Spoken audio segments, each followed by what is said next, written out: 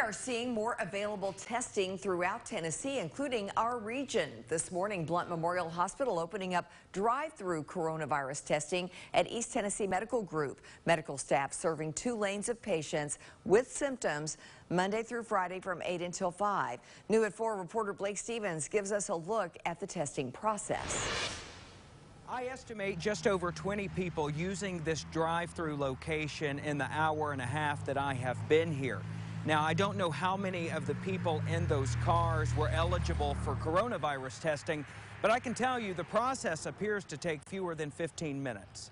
Blount Memorial Hospital leaders making it clear coronavirus testing is only for people who are experiencing symptoms. This service is for those recently dealing with a fever at 100.4 degrees or higher. You must also have a respiratory issue like coughing or shortness of breath. Medical staff walks to the cars and trucks coming here, examines the patient, and determines whether flu, coronavirus, or any test is needed.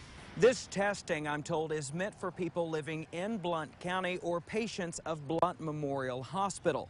Now, if you have those symptoms required for testing or your doctor says you should come out here, be prepared to fill out some basic paperwork, have your driver's license and insurance card.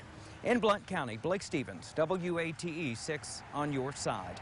All right, thank you, Blake. And a spokesperson for Blount Memorial says results will be available between 3 and 5 days after testing.